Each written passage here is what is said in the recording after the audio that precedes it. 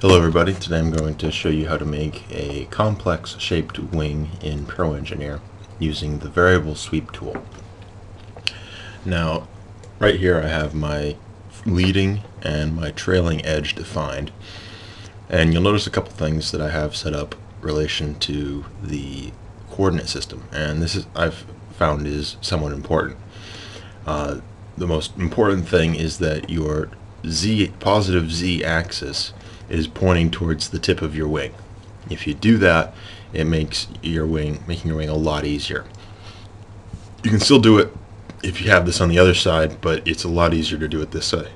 So when using this method, I'd recommend having your wings made separately and then imported to your fuselage. Now, another thing you'll notice here is that my leading edge is to the negative x-axis direction. I found that has been working better for me using this method. So let's get started. We're going to go to Insert, Variable Section Sweep, and we're going to select the leading edge first, followed by the trailing edge. Now you notice that right away the little arrow that was right here is gone. It's now a red arrow, and behind it we have a little X at the very point there, and it's not at anywhere else. What this little X is that's going to be one starting point, the origin of our sketch that we're going to define in the front plane. So let's go over here to our little menu section. Right now the default says it's going to sweep as a surface. We do not want that. We're going to want sweep as a solid. And then we're going to go over to references, and you see how the origin under the end column it has a little check mark. What that says, it's going to be normal to the trajectory. So whatever we sketch is going to come out perpendicular to this line. So if we define something over here, when we get out here it's going to be perpendicular. And if you were to look at it from the top, it would be sort of a flat surface like that, where you originally defined it to be flat along there. So we don't want that. So what we're going to do is we're going to come up here and say constant normal direction, and what we need to do is define a direction. Well, the positive z-axis is a good direction, which is why we want the positive z-axis pointing towards the tip of our wing. It makes everything a lot easier to use. Now, when you make your sections here, you can find that there is some errors depending on how you do this. One thing you want to avoid is having the sections out here be touching. You want them a little bit separate. So if you're going to make a World War II era plane where the wings are sort of rounded, well, you can do that. Just make sure that the tip is not perfectly round. Alright, leave a little gap. It doesn't have to be very much. It could be 1/10 of an inch or something like that, but it just has to be there.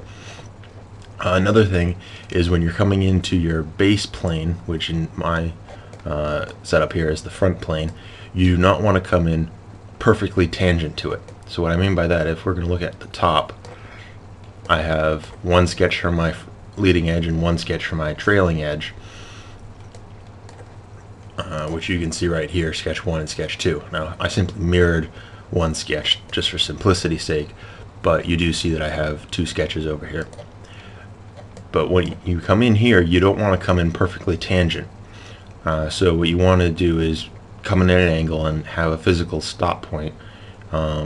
As long as it's not perfectly tangent, it will work. When you make it perfectly tangent, it creates a discontinuity error with the plotting tool that Pro Engineer uses, and in essence the top part of your airfoil would go to infinity if you did that, because it's just getting so flat essentially that it can't do it. So let's keep going here. So we got rid of our normal and we're now constant normal direction. So now we're ready to sketch our cross section, which is going to be our airfoil. So we're going to hit sketch here, and you'll notice, like I mentioned before, the little X here is now our origin of this sketch plane, and the little point there is going to represent where whatever we sketch is defined to the leading edge, and this little point here is going to be defining the trailing edge of our sketch. So basically what these 2 points allow us to do is to scale automatically whatever we sketch here to the length in between the two lines. So at the end we're going to have a really small section. At the tip, at the root, we're going to have a really big section. So let's go ahead and import our airfoil. Now we can't go sketch data from file system and import our sketch. That doesn't work because it's not going to be referencing to these 2 points. So what we actually need to do is build our airfoil sketch in here from our PTS files. So what I'm going to do is I'm going to start off by making a spline on the top and on the bottom. If you've watched my previous how to make wings in Pro Engineer video, this would be very, very useful to go back and review how to make your airfoil section in your PTS file, because I'm going to assume that you know how to do that from here. So we're going to go in and, you know what, let's make this simpler. Just have the top one and do one at a time. So I'm going to go File, and we need a coordinate system. Well, that's not too hard to import. There's a coordinate system. It's hidden underneath the point tool here. So now I can go ahead and double click and go File, select a coordinate system, and open from File. So let's do a real simple NACA airfoil and open and say yes. Now you notice that we have this really weird curve on the bottom here. It's not our airfoil, but if you zoom in over here, all of a sudden, hey, there's our airfoil. Now this is one problem that we have to address while using this setup. When we're using normal blend, we can scale our section very, very easily because our section is defined for a unit length 1. Whatever units you're using, this is going to be a total of 1 of those units long. And as you can see, it's obviously much smaller than my total length here. So what I need to do is actually make a new PTS file. I can't use the one that's originally downloaded and I converted way back when, who knows when. So I'm going to show you how to make that work. So we're going to cancel out of this, and because we ran into an error where we couldn't do something, we have to cancel out of the trajectory and the variable section sweep. You have to basically start all over again when you make an error in there. But that's no big deal, since we didn't do too much in there. So what I did was I opened up our airfoil. This is just an example, and you'll notice that we go from 0 to 1 in the X direction. And what we need to do is basically multiply this by whatever length our distance is from here to here. Now I happen to design this setup that I know what that distance is, so we can go into any spreadsheet, Excel or OpenOffice, which I'm using here because I didn't really want to download Excel and pay money for that. What I did over here on the left hand side was I copied in the original numbers. So we go from 0 to 1 and from 0 to 0, and we don't go that high. And what I did was I made a formula over here on the right hand side, and I'll double click here and you see that I have A2, which is that cell right there, times the length that final length that I need this to be, which happens to be 38.25 units. And I think I'm using inches here, so that'll be 38.25 inches, so just over a yard. And so you can hit enter and then click on that cell, and you notice this little box here, and you'll see my mouse just changed a little bit. If the graphics will work out for this, and you basically just drag down, so you drag your formula to apply to all these different cells. So if I click on this cell, I get A18, which is that one right there, times the constant. So it works wonders. And I do the same thing over here, so I scale it properly. And what I then do is just select all and then copy it and then paste it into a new sketch file. Sorry, a new text document. So this is what I came up with to be our example. You notice it's not very nice, but it will work because everything is separated by a tab. So if you want to make a really, really simple formula in an Excel file, I recommend go ahead and doing that. I might post this if people are having a lot of trouble doing this, but it's really simple, basic spreadsheet work. So I'm saved the PTS files. So we'll go in and start our variable section sweep over again.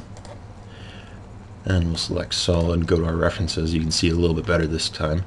I'll select the leading edge, hold down control, and select the trailing edge. Go to constant normal direction, Z-axis, go to sketch. And so now we have to recreate our sketch file, so I input our coordinate system there. Make our spline connecting the point from the leading edge to the point to the trailing edge. That is how we actually make sure that our sketch will fit in here and work. So now we go to the bottom, and now we have all that set up. So I'll double click on that, select the coordinate system from file, and here we go, variable section sweep upper.pts. Yes, and there we go. There we have the airfoil that's going across the whole section. So we'll accept and do the same procedure to the bottom.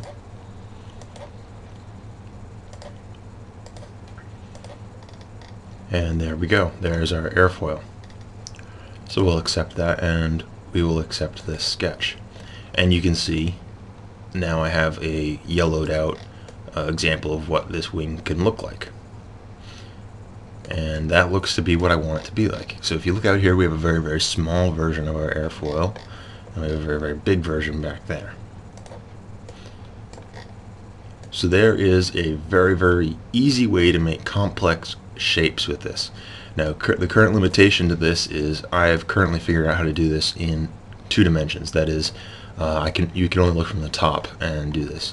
I'm currently working on how to make a 3-dimensional shape, so if you looked at it from the top, you'd see your own shape there, and if you looked from the side here, you'd come up and out, sort of like a airliner's wing, and that's what I'm trying to figure out how to do right now using this shape, because I think that it would be a very easy way to make a very complex wing.